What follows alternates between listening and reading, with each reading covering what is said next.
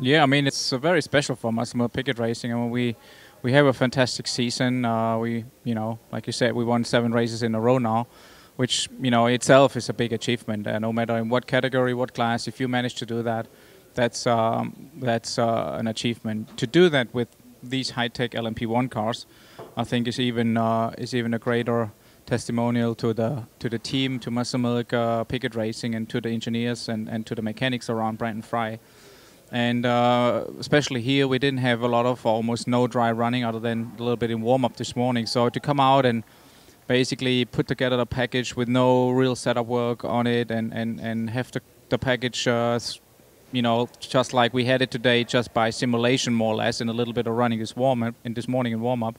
I think that shows the strengths of this team and the technical abilities and the engineering skills and the driver pairing. So, I mean, I think at the moment, Muscle Milk Pickett Racing is definitely, a team which is which should be very appealing to everybody involved in the sport.